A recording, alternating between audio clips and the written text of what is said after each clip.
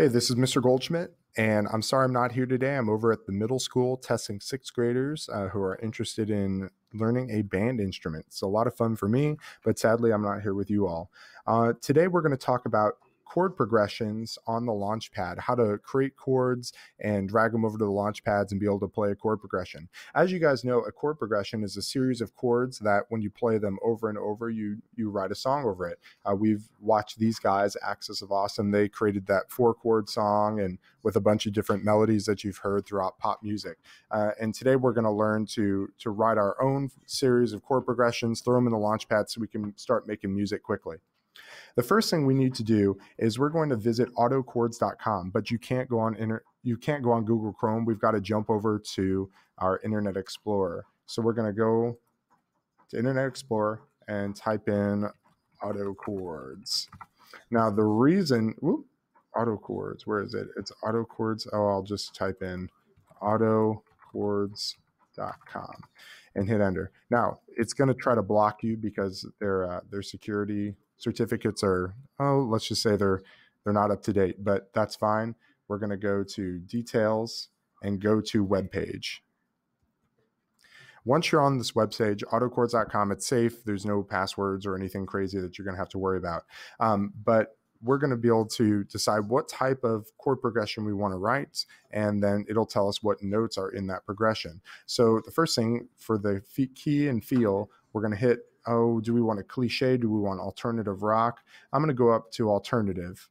I want an alternative progression, and it's got alternative, and I'm going to want piano here. Then we can say, okay, what key do we want? Let's just stick with the key of C and C major, and it'll give us that chord progression. You can hit play, and it'll play the 4 chords that are there. And so we're going to take these 4 chords and convert them and put them over into Mixcraft. The first chord we need is an A minor chord, and if you hover over it, it'll tell you the notes are A, C, and E. The second chord is the F chord, which has F, A, and C. Then we have a C chord with C, E, G, and finally the G chord is G, B, D. So the first chord we're going to write in to Mixcraft is the A minor chord, which is made up of A, C, and D. Let's go ahead and jump into Mixcraft. And I have a virtual instrument track pulled up with piano. You can hit the button at the beginning here to change your instrument. I just chose the VSTI Instruments piano. And you can hit edit, change these around, pick some different types of pianos, but I'm just going to leave it there with that. And then next, I'm going to double click and create a region to write my A major chord. There's 2 ways to do this, but the easiest way is we're going to go to add/edit, and we're going to select which notes we want. Now the notes in the A minor chord are A, C, and E.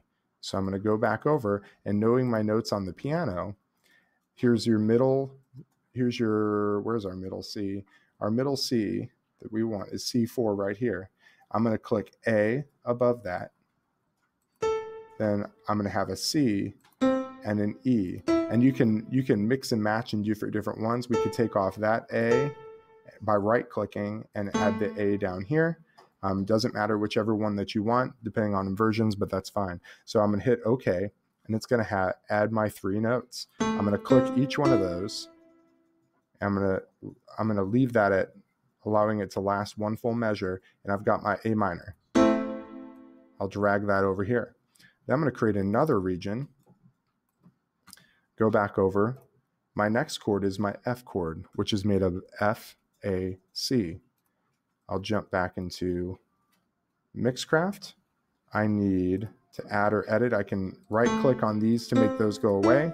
So then I need F, A, C, hit those, add them in. I can hit play to make sure they're there and drag them in. My next chord is a C major chord made of C, E, G. Go back into Mixcraft, double click, create a region. And it's got all the different notes that I had before. I have a C in here already, an E. I'm going to go ahead and add a G, which is the only other note I need there. C, E, G, which you put it all the way up here. You can reorganize those, drag that in. And then the last chord I need is a G major chord made up of G, B, and D. And so I can choose whichever G, B, and D that I want. I need to add a region. I can get rid of all these other notes by right-clicking on them, and they'll go away. So I need a G, B, and D. Hit OK. G, B, D. Drag them over here. Now I've got my 4 chords of my chord progression.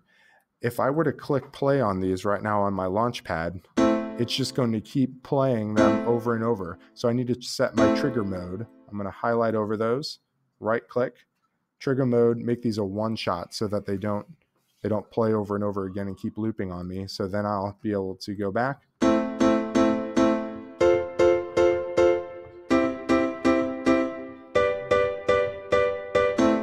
And I can play my Launchpad, which whatever rhythms I want.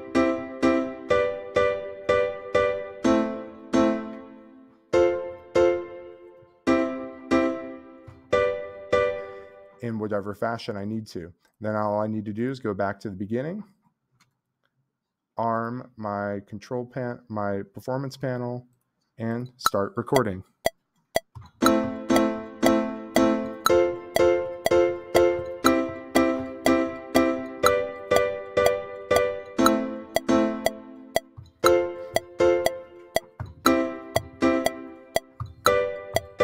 And I'll stop there. Now that I've got those notes picked out and my chord progression recorded, I can highlight over the top of here and whoop, right click. I'm going to merge these all into one track. So now they're all one beautiful track. Then I can highlight over the top of these and quantize what I've recorded in. So I'll quantize these to MIDI editing, quantize. I'm going to quantize into 8th notes and go back to the beginning.